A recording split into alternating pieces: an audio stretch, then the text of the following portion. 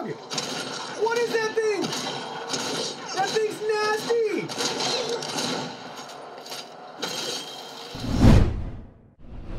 Hey everyone, today in this video, I'm going to be checking out the Onn Roku TV, specifically the 42-inch 1080p version. I did purchase this TV myself, and any opinion expressed in this video is strictly my own. That being said, if you're interested in this TV or you want to find out more about it, the link to it will be in the video description. Here's a look at the retail box and packaging. We already mentioned the resolution. This features 3 HDMI inputs, 60 Hz refresh rate. We have some additional tech specs on the back side right here. DLED display, wireless streaming. We have our VESA mount options. This is a 200 by 100 millimeter mount. This also has all of our connections listed, QR code, a sample of the free Roku app for iOS and Android devices where you can turn your smartphone into a remote control. And you may notice up here, technically measured diagonally, the screen size is 41.5 inches. Let me show you this side of the box where we have a nice look at all of our connections right here. And we have dimensions for the TV. Now let's go ahead, let's open it up and look at the contents. Here's some of the contents right here. We have our product literature all rolled up from the box. We have our registration card here for our 2-year warranty with the QR code you can scan to set that up. Next, we have our compliance and safety information right here, followed by a really helpful quick start guide. So on this side, you'll see what's in the box, how to install the stand, then our remote control settings, connecting devices, and that takes up 2 pages, setup and activation as well. And on the back side, we have some really helpful customer service and contact info, and then that same QR code to scan to activate the 2-year warranty. They include 1 remote control. The 4 streaming channels we got in this one are Netflix, Disney+, Apple TV, and HBO Max. They do include 2 AAA batteries you'll have to install yourself. We have already done that. You also get a pack of screws that has 4 screws and 2 stand legs. So we already have those installed right there on the bottom. And then lastly, we have the TV itself. Let's go ahead, let's look at that in more detail. Here's a look at the TV from the front. At the very bottom, we have the Onn logo and branding with the power button right here. On this side of the TV, we have the Roku logo and branding. From the top down, you may notice how thick this TV is. So it gets thinner up at the top and thicker right here on the back side. I'll show you the side profile of it as well. Now let's look at the back and all of our different connection options. Front and center on the back, we have our VESA mount, again, 200 millimeter by 100 millimeter. Additional product information. On the left side, we have our integrated power cord with some cable management built in. On the right side back here, we have a lot of our different connection options. Up at the top, USB, followed by optical audio, coax and antenna right there, 3 HDMI ports with HDMI 3 supporting ARC. Then we have our headphone jack and a reset button. Down below, we have our video and left and right audio for you legacy users there, yellow, white, and red, and nothing else on the bottom. So this does use Wi-Fi to connect to the internet. There is no Ethernet jack on this TV, in case you're wondering. Here's the first screen you're going to be at when you plug it in and power it on for the first time. You're going to choose your language, walk through a couple additional prompts like connecting to the internet, creating a Roku account, and then choosing all the apps that you want to have installed on the TV. But don't worry, if you don't select them all there, you'll be able to come back into the home screen and do that later and browse and find whatever you want. Now, friendly reminder, there are no activation fees. Do not fall for any scams out there. Do not pay to set up or activate this TV. That is not necessary. There will be a step to enter your payment information. That is optional, and that's just if you want to have a credit card saved to the TV to buy or rent movies or sign up for streaming services. But again, that is optional, and that's it. Don't pay anything or fall for any scams out there. All right, our TV's set up and ready to go. We're at the home screen here. To the left-hand side, we have all of our menu settings. To the right-hand side, for our home screen, we have all of our different streaming channels and options here. That'll change as we change the menu. So next we have what to watch, TVs, movies, and more. Nice recommended channels. Featured free if you're looking for any free content. You can browse endlessly. Live TV if you want to stream anything live. There's a couple of free news channels. The Buzz if you're looking to discover what's hot and new. Next, we have a search option, very easy to use to find any movies, TV shows, things like that. Movie store, self-explanatory. TV store, you get the idea. Streaming channels, this is basically our app store. We can search for channels. We have recommended options and categories right here. We have our own feed where we can save our own, preferences, TV shows, things like that. They'll show up here.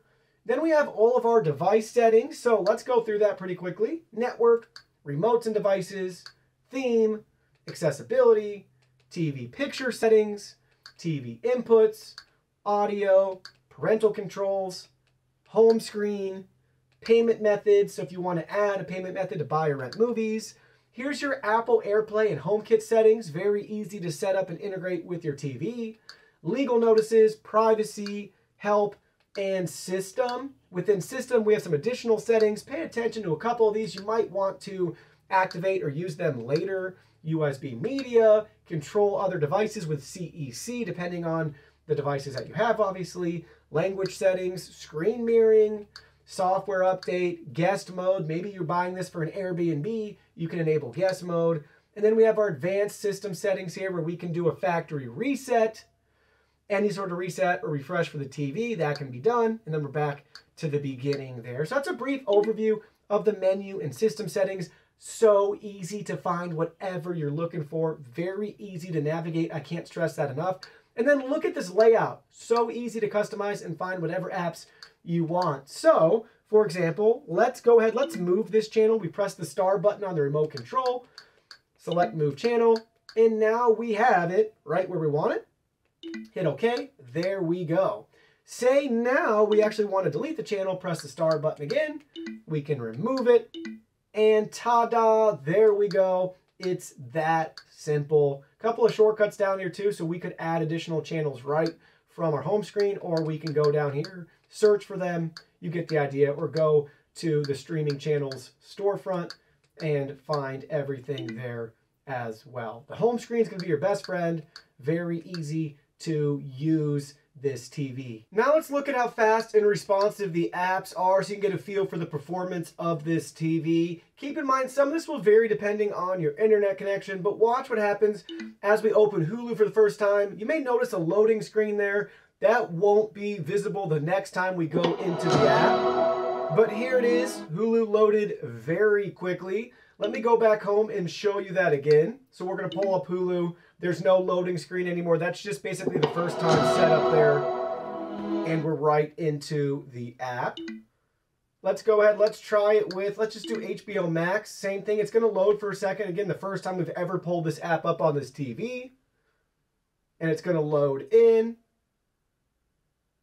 There we go. We'll try that again. No loading screen, right into the app because again, it had to initialize it for the very first time.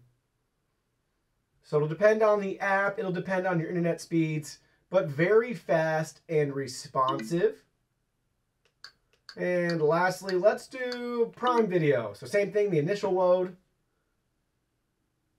And now we're right into Prime Video, where we're going to be prompted to sign in with our account. There we go. Let's go back out and let's open it up one more time. Again, as you can see, no load screen. And we're off to the races. Now I wanted to show the different picture settings here. So we have ABC News Live streaming on the TV. We're going to select the settings icon right here. Here's our picture setting options. We can adjust the brightness. So darker, dark, normal, bright, brighter. You get the idea there. Then we have our picture mode settings. So low power, movie, normal, sports, vivid, back to low power. So we'll cycle through one more time.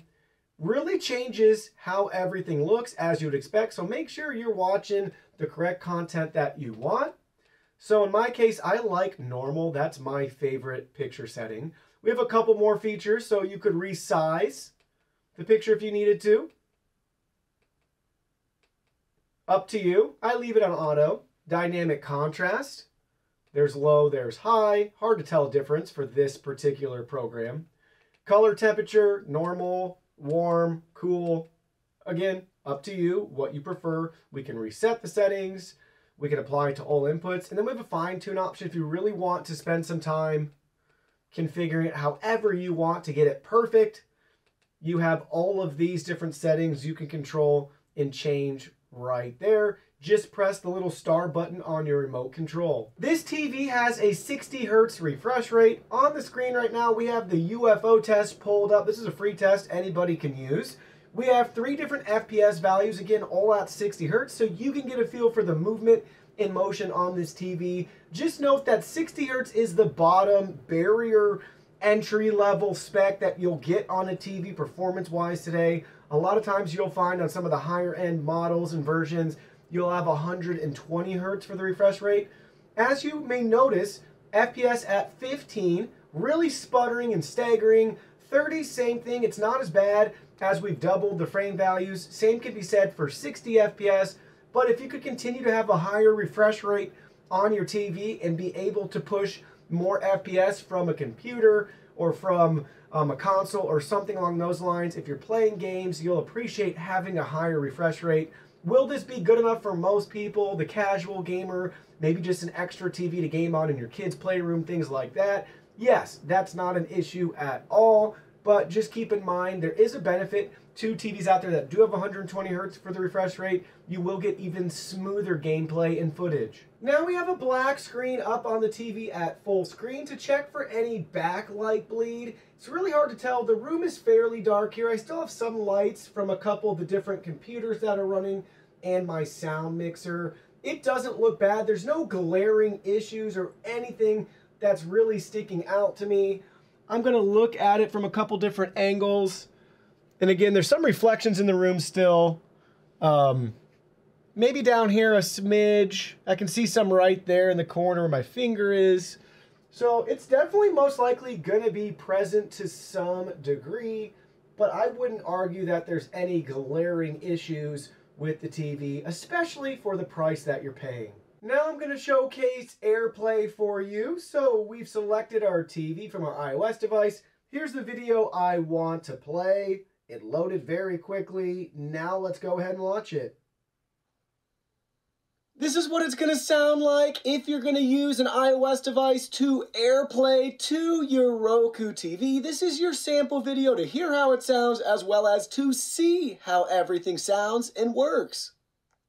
All right, works great, no issues, no lag, sputtering, or anything along those lines. I'm sure someone out there is thinking, hey, can I browse the web with this TV? And unfortunately, Roku doesn't have a native or built-in web browser, but you can get around that by using screen mirroring from like a Chrome browser, Safari, things along those lines. That is something in the future I would love to have with this TV. I do feel like they're missing an opportunity there. It doesn't have to be a full-fledged web browser, but the fact that we have nothing native to at least browse some of the web is something that I feel like this operating system is missing and would be beneficial for users in the future. It's time now to sample the built-in speakers. You've heard some audio earlier on, but we have a song pulled up here. It's called Keep 'Em Knockin' by Music Chef. Here's some of the contents right here. We have our product literature all rolled up from the box. We have our registration card here for our 2-year warranty with the range of this TV and its built-in speakers.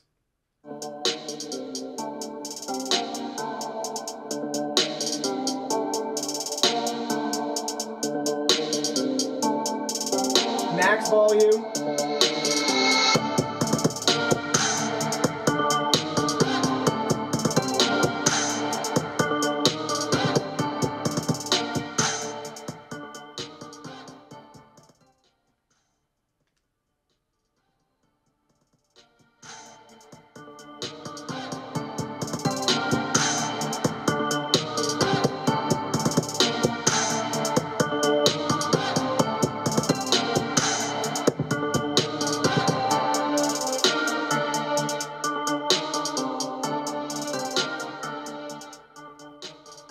So I've heard worse and I've definitely heard better. I'd say this is just what you can expect with TV speaker quality today. It's not a high point of emphasis when you're trying to make a budget-friendly TV. And I highly recommend if you're thinking about this TV, Roku actually makes their own wireless speaker system that pairs seamlessly with any Roku device, that is definitely my top choice to improve your speaker quality and viewing experience overall, is to add that particular system, but any soundbar will be a welcomed improvement from what you're getting with the TV that's built in. But is it a deal breaker? Not by any means, in my opinion. Now it's time to test out the input lag on this TV. Currently we're getting 25.5 milliseconds. Let's check that middle box here. 33.6. And the bottom is going to be even higher at 41.7. This is without any special mode turned on. We can actually make a pretty substantial improvement by changing the mode. So if we go down to picture settings, we have this game mode option. We're going to turn it on. We're going to go back. And now watch what happens. So look at that. 2.7 milliseconds. That's computer monitor territory, almost. Most monitors are around, I'd say, 1 millisecond or so. But look at that, from the mid to high 20s, all the way down to under 3 milliseconds right here with game mode turned on. So if you are going to be gaming with this TV, that's going to be in your best interest to make sure you have that mode enabled so you can get the best performance possible. Let's take a minute and talk about next-gen consoles. We have a PlayStation 5 plugged in, powered on, connected to our Onn Roku TV. Again, this TV is a 1920 by 1080p full HD 60 Hz display, and you guessed it, our video output information for our next-gen consoles, or any console for that matter that supports this spec, that's going to be what you're capped at. Again, the TV doesn't have 4K, 2K, 120 Hertz, or anything like that. So the resolution that it supports, that you'll get with your console, whether it's next gen or not, is 1920 by 1080 at 60 Hertz. You didn't think I'd have the PlayStation 5 plugged in and not show you a little bit of gameplay footage right here. So first thing we're going to do, watch as I move around the battle bus. Just try to pay attention to any sort of screen tearing, anything like that. Just keep an eye out for it with the fast movement in motion. Super responsive to the controls and the input. We do have game mode on. Watch as he moves around through the sky, right? We're going to spin around. Just look critically at the screen, the display, get a feel for everything with the movement and motion. I'm not trying to make you dizzy. Just want you to see in a fast-paced game what you can expect. We're also rocking our 60 FPS, 1080p. No issues at all with the PlayStation 5, as you'd expect too. This console's awesome.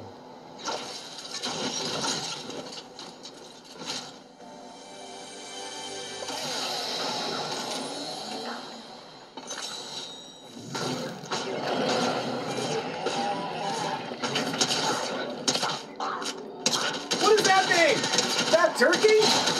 What the heck? Come on. Come on, got him! Let's go! Ouch! What's a dog? What is that thing? That thing's nasty!